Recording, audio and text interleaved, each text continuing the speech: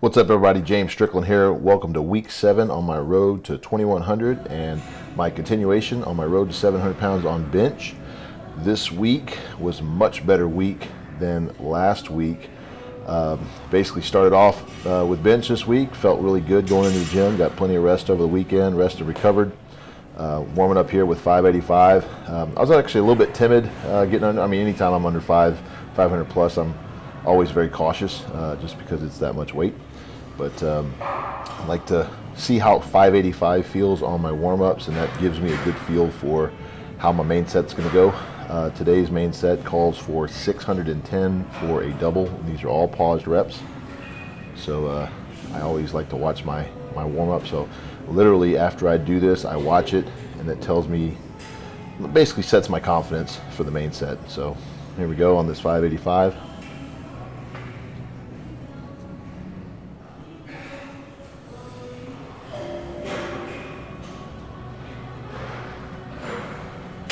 So during the lift itself, it didn't feel as fast as I wanted it to, but my body lies to me sometimes. So I basically look at my camera, watch that same lift, and made me feel very confident that just a few 35 pounds more or so is gonna look like. There's no lift off, no spot. It's not ideal, but this kind of weight I can handle. I've handled upwards of 620 or more with no lift off, but it's definitely very getting time sensitive to get into the point where I'm actually getting a lift off on everything. I'm using the squat bar on all squats. I'm using the deadlift bar on all deadlifts because this being 5 weeks out from the meet, June 2nd at the American Fitness Expo, I want to make sure that I mimic as much of the meet atmosphere and the bars and things like that as possible. So definitely feel going into this lift a lot better than last week. It was the overload with the slingshot and just that 680. Mostly, I think it was due just to a misgroove, but it did get in my head a little bit. Of course, starting off the week with a head cold and sinuses just wasn't ideal conditions either. But very rarely do we get those days where everything is perfect. So you take it, you do the best with it, and you move on. This week, everything except this particular set is basically going to be a PR, so I really want to nail every lift this week. So here we go with the 610 for 2.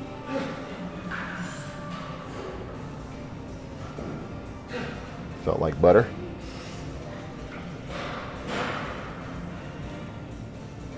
Even lockout, so I like that. Held it there for a second just to show control. I'm fairly certain I could have gotten maybe 2 more, at least 1 more. But so moving on here, this is my speed reps, and these are all paused. This is 540 for 3 sets of 2, and so basically working on the lower reps now, higher weight, as with any meet prep. Held it there a little longer just to make sure. I felt like that first one I bounced it just a hair, it wasn't settled, so I want to make sure just to show total control on that second rep.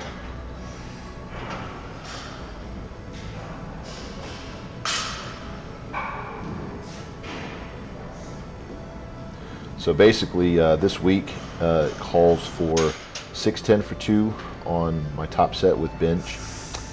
The squat day, which is planned for Wednesday, this bench day being on Monday, squat day is calling for a 675. Got a little out of the groove right there on that speed bench, but all good. 675 for squat, which is a 15-pound PR, or 10-pound PR, and then 675 for a double on deadlift at the end of the week. So excited. I want to make sure I hit all my numbers this week. That would set me in a very perfect position going into the meet. So moving on here, we've got dips, weighted dips with 230 pounds. I'm having some issues today with getting a good grip. This is not an ideal setup for dips. It's just a little too narrow for me. Get lightheaded real quick on these also, so I've got a lot of distractions that can come in. I had to reset a couple times to get these reps in, but nevertheless I did get all the reps in. It's 2 sets of 5 reps. That's basically 231 pounds. What it is it's the Rogue bar, or it's 225 in plates, and then I've got the Rogue pin, the loading pin that they're attached with, and then a chain belt, and all of that's about 5-6 pounds, so basically 231. So yeah, I had to do one and reset and chalk my hands up and make sure my wrist wraps were pretty tight. I don't want any rolling of the wrist at all on this. Got somebody eyeing the camera there. It's hard to set up a camera without people walking in front of it and get a good angle, so it is what it is. So yeah, see, I'm shaking it out just to get a better grip. Strength-wise, though, I felt very, very strong. I think at this point I could easily do another plate on there without much trouble at all. So moving on here, I've got line cable flies. This is 110 pounds, 2 sets of 15.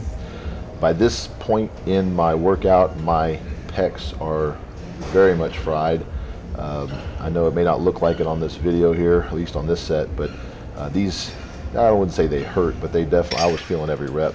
Very, very tight. Lactic acid's built up big time. Moving on to the second set here. Got some admirers. It's funny though, when I'm doing some of these sets, in my head, it looks, or it feels like it's going to look a lot more difficult on my face. I'm obviously straining there, but on video, you know, moving fast. So as long as it looks fast, I'm not too concerned how it feels, as long as it's not in pain. I do rely a lot on video feedback in my workouts. It gives me a boost of confidence, especially if I think I'm having a bad day. This one is not a bad day, but I can look at a video and see that the bar is in fact either confirming that it's moving slow and maybe I need to pay attention to some stuff or get better form, or not to worry about it. It's just my head playing with myself, and you know, just I need to just push on through, put a better song on, or take a sniff of smelling salts, or just take a walk outside real quick, come back in and finish it up, and just whatever it takes to get through. My bench days here can last upwards of 4 hours, depending on what's going on, and most of it, as you can see on the video here, is not the actual work. I think this bench day part is only about 10 minutes worth of actual video footage. So 4 hours down to 10 minutes, you can tell a lot of that time is rest and in between sets. So here we're watching the inverted rows. These are this body weight, obviously, with 13 reps each and 6 sets. These get a nice stretch in the lats there. By this part of the workout, I'm pretty fried. It's just trying to finish the sets and get out of here. I usually will strap up for these just to save grip a little bit. I am pulling 290 pounds towards the bar, so I've got a lot of reps here. So finishing out the day here, it's a tricep rope. I've got 150 pounds on the rope here. This pulley's a little bit different than the other gym you might see me at. This is for 13 reps for the first set, 11 reps for the second, and the last set was for a set of max reps.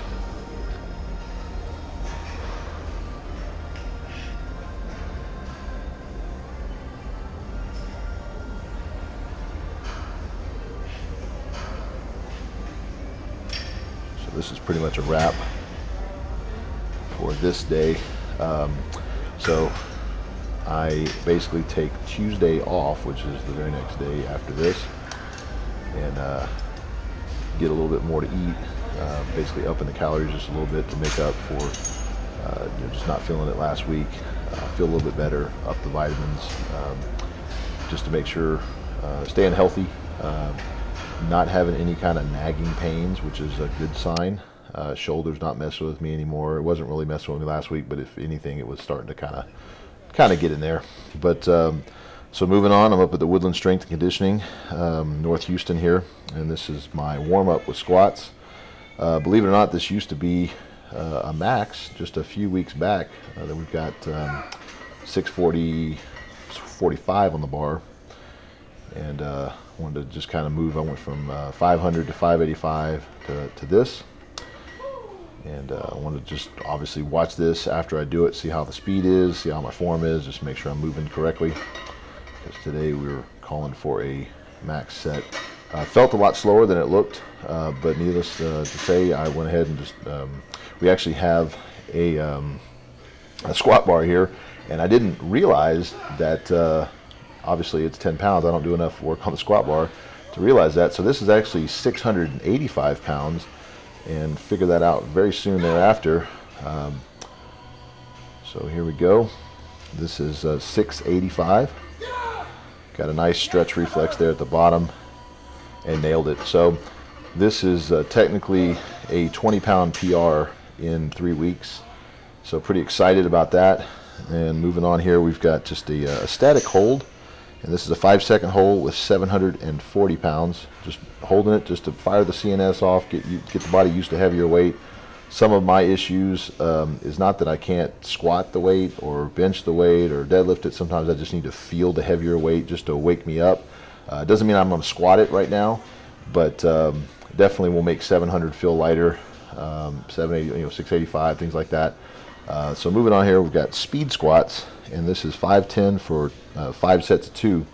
I actually wasn't feeling too hot on these. I think the extra 10 pounds that maybe wasn't scheduled for this week tightened my back a little bit. Lower back was it was giving me some issues. So I went ahead and did one and racked it.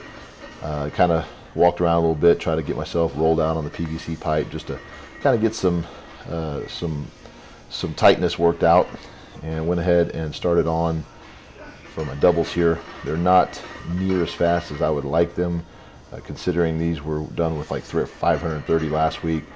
But after doing an extra 10 pounds on that squat, I think I may have just used a little too much energy that I thought I obviously would have had if I did 675. So I'll take this and chalk it up as a win. And actually, about a month ago, my PR was 655, and then about 2 weeks later, it was 665, and now here we are at 685. So I'm actually pretty excited, way ahead of schedule. 705 at the meet should be pretty much there. I don't want to say a walk in the park, but it would be nice if I didn't have to put 100% into it, save a little bit for bench. That's one concern that I would want to address, and make sure that fatigue management is something that not only I manage now, but going forward and at the meet itself, I want to make sure that I don't max out on the squat, because my main concern is getting a 700-pound bench. So I don't want to go too far and stretch too far on that squat. All right, so the next one is Olympic squats. These are just a closer foot position, and these are all paused. This is 445, 2 sets of 3. These were very uncomfortable, and actually another issue I had was I got a massage the day before this, just to kind of loosen up everything from bench day. I was a little tight in the shoulders, and they got a little happy with the shoulders and upper body, which wasn't too bad, except for I didn't realize that it would be very tender the next day.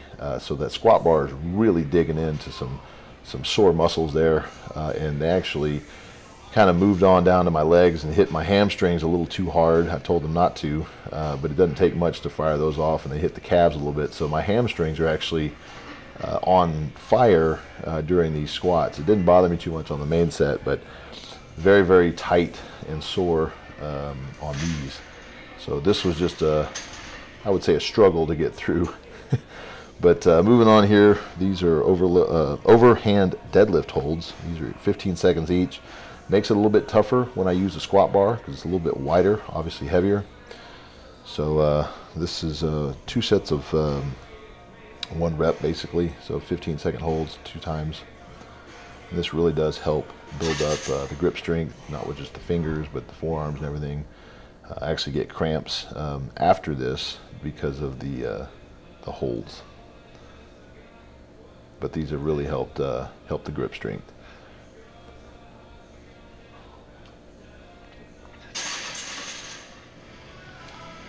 So I've actually got hip abductions on here, but this gym doesn't have them, so I'm going to do them on another day. And next set is calling for GHRs with body weight at plus 5 pounds in chains. And as you can see, can't really see my face there, but my hamstrings are just absolutely lit right now.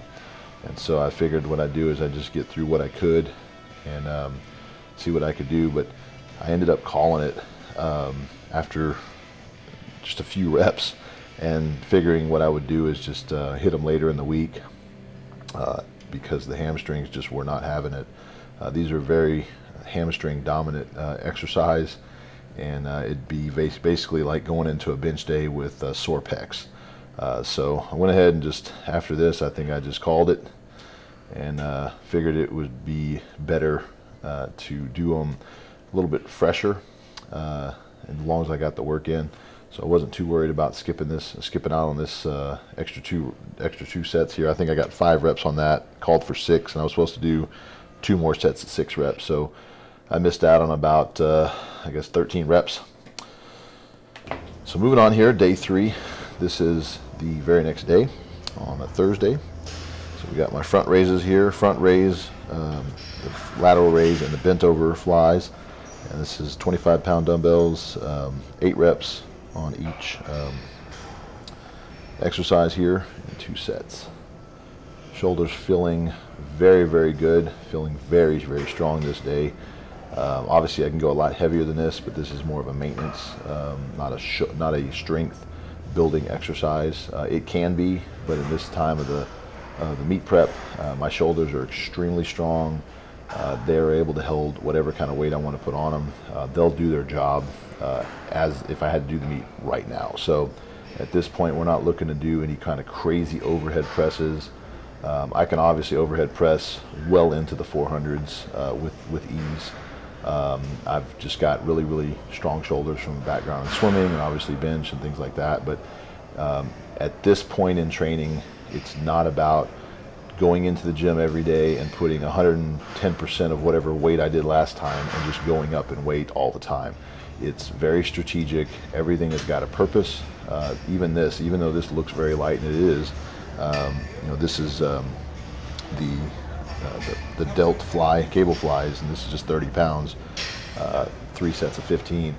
But it does work that delt just enough to where it does benefit from it, but it doesn't affect me like on deadlift day, which I've had issues in the past where I'll work heavy delts, and actually the bar gets out a little bit in front of me on deadlift. It will pull that delt and actually cause an injury. So everything does have a purpose. If I was just in it for the likes and the Instagram fame and the YouTube video views, I could slap on 400 plus on overhead press and sit there and do reps with it, but it would not carry over into my bench or to my squat success or my deadlift success, which is my main 100% goal right now. Maybe on after the meet, I may do a couple of weeks where I'm just kind of showing off and just seeing what I have. We may see some numbers go up just for the sake of it, but this is all about specificity.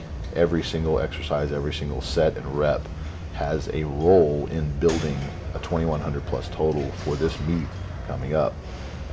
Anything outside of that is just playing around at this point. So we've got one more set here. And this is actually so easy that it's hard to focus on the set because it's just it's very, very light. But like I said, it's if anything, it can be used as a stretch. I treat it the same way I do like the stretch cords when I'm warming up.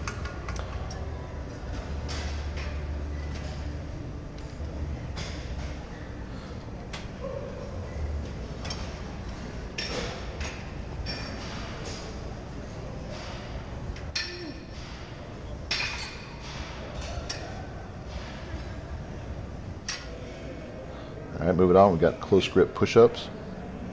This is 6 sets of 26 reps, so we're just going up a little bit. These felt extremely strong. Push-ups are normally not my weak point, but after a long week, these can start kind of building up. Lactic acid just builds up, and I've had a couple times where I had to stop and break them up and just kind of move things. But this whole set, each set of 26 went very, very fast, very easy. Sped these up so you're not having to watch the mundaneness of push-ups. But each one of these felt very, very good. In fact, I think on one of these sets at the very end, I kind of started playing around a little bit with just one-legged push-ups, just being funny. Nothing too extreme, not worth injury or doing any kind of weird clap push-ups or handstand type junk. But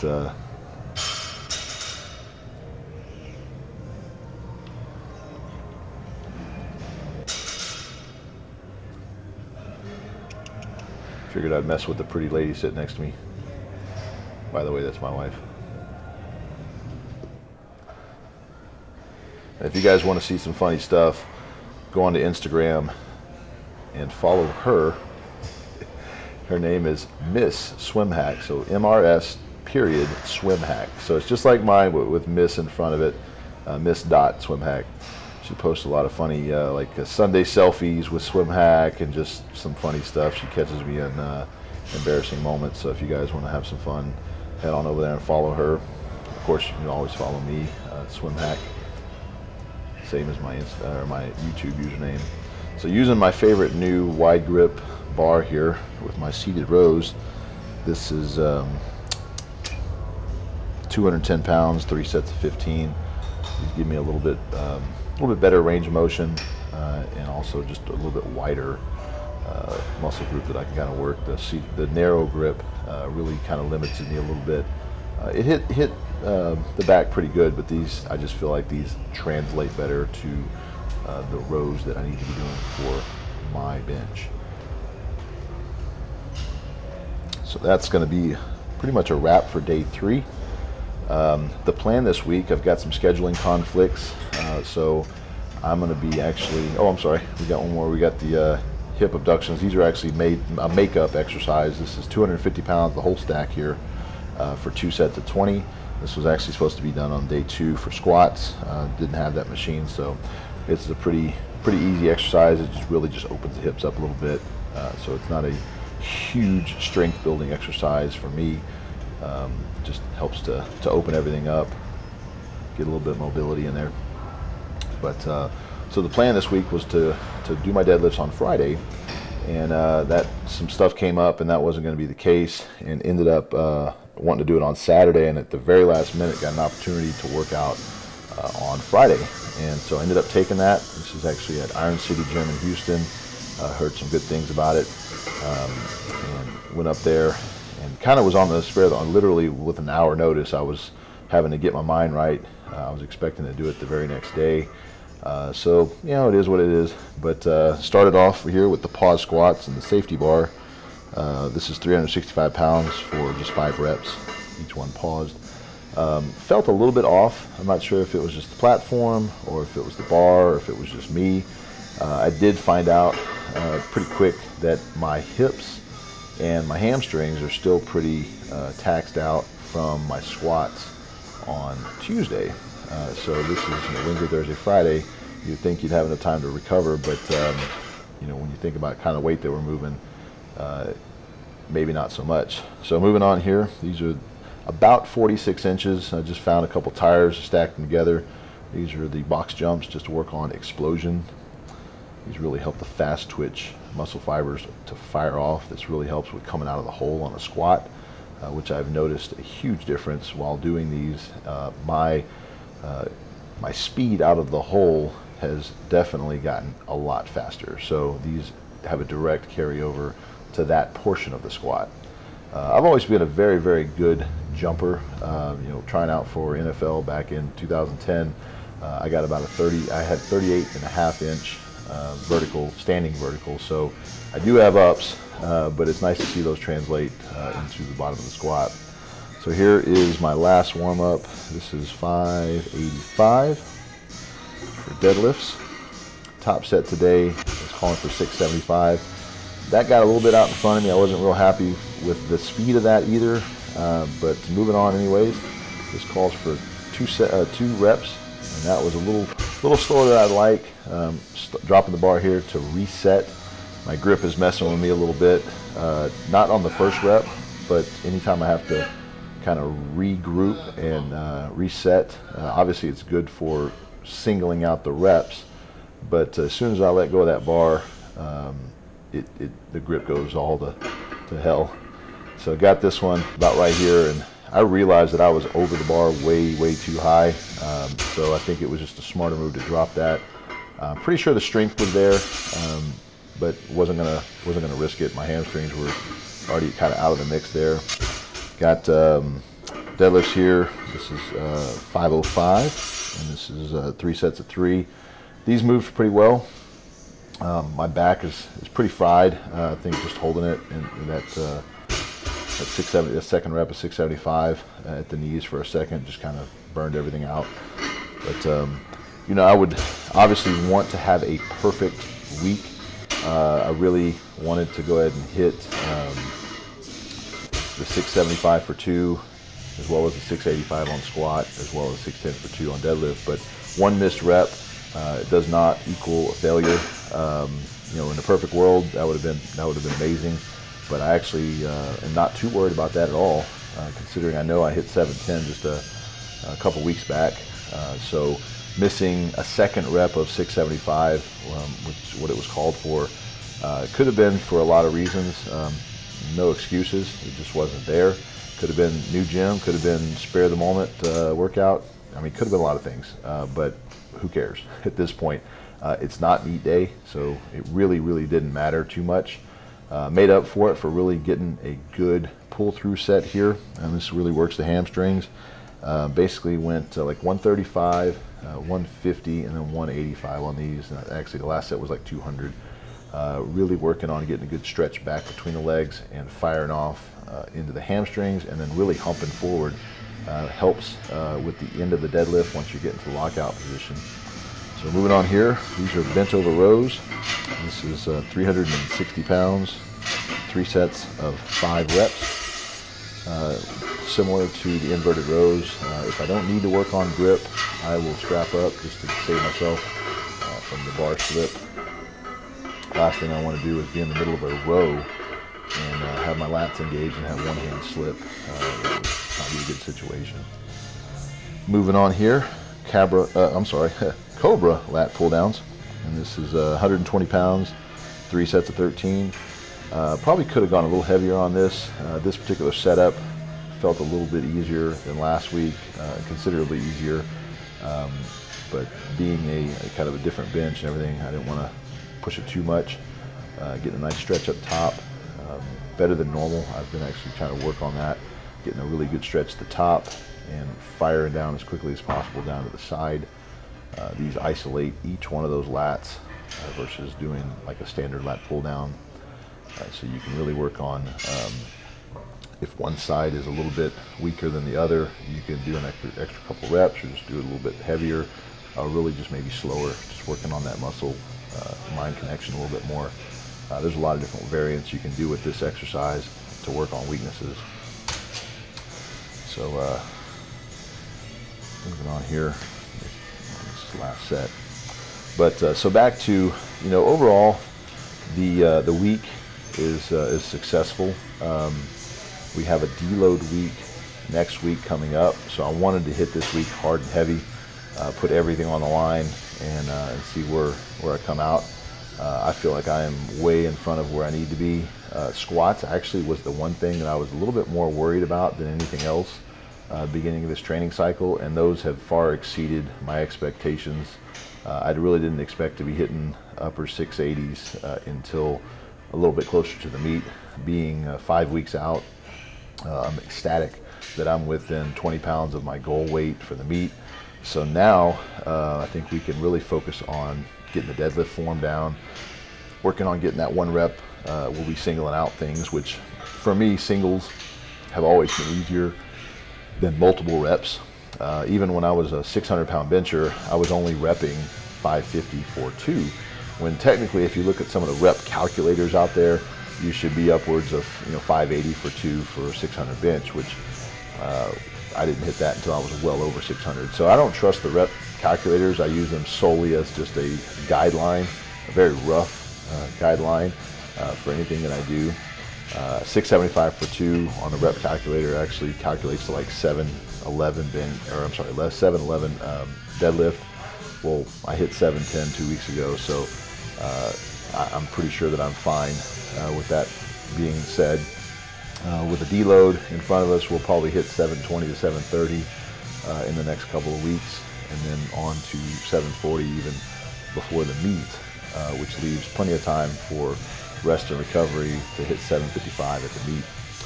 So my main focus at this point is going to be on bench and getting those numbers solid. Don't have any problems with it right now, don't expect any, but I always like to look ahead and plan ahead several weeks just in case something were to happen and get behind. I'm not behind, I'm actually ahead. So this is a little bit better set with these seated 1 1/4 hammer curls than last week. I was very, very taxed. My elbows were bothering me a little bit. So I'd put on the sleeves just for a little bit extra comfort and warmth on the joints here, just to keep everything comfortable. And this is 3 sets of 6. Felt very, very strong on these, so I think these are definitely getting better. This is just more of a bicep exercise, working on just hitting those biceps. Triceps are obviously being hit with bench and with tricep rope. This is just equaling everything out. But fairly nice gym here, Iron City. I've actually never been here, never even heard of it really until recently. I know a lot of bodybuilders have seen this gym and know about this gym. I must just be kind of under a rock. So it's nice to have an option if I need it. Obviously, my main focuses are going to be getting the Woodland Strength. That's my sponsor gym. So moving on here, these are the static holds with 10-pound plates. I've got let's see, 2 sets of 1 on each hands, and on this is pinky and ring finger holds. And so I'm basically counting to 20 seconds on each finger. Sped this up so you guys don't have to sit there and watch the mundaneness of it. But this is right at the end of the workout, so this is a good time to do these and just work on getting those fingers that are notorious for slipping on anybody. Is going to be your typically your weakest link is your pinkies and your ring fingers. Don't have an issue right now, but don't want one. So I work on this proactively and put a little bit of chalk on just to keep it from slipping from the sweat and things like that. But I try not to use the ledge on the plate as much as possible. I think that gives a little bit of an advantage. And so got landmines here, just working on some core. And this is 55 pounds, 3 sets of 6.